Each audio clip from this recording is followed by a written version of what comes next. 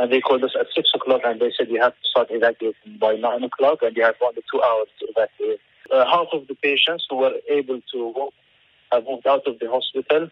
The civilians, almost all of them, moved out of the hospital, and a lot of, or most of the medical staff have left the hospital. Unfortunately, we were left with only around 15 to 20, around 20 medical staff between nurses and doctors. The other patients, we have around 260 patients.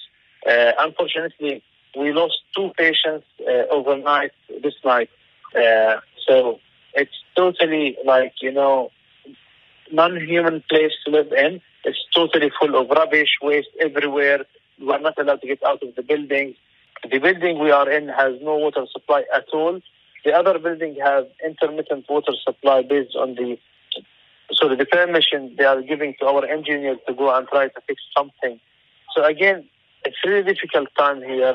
They are putting more and more pressure on the medical staff here, and they are not respecting us being medical professionals, treating the patient and just staying here for the patient's area. I think they are apparently using us as a human shield within the hospital, so they will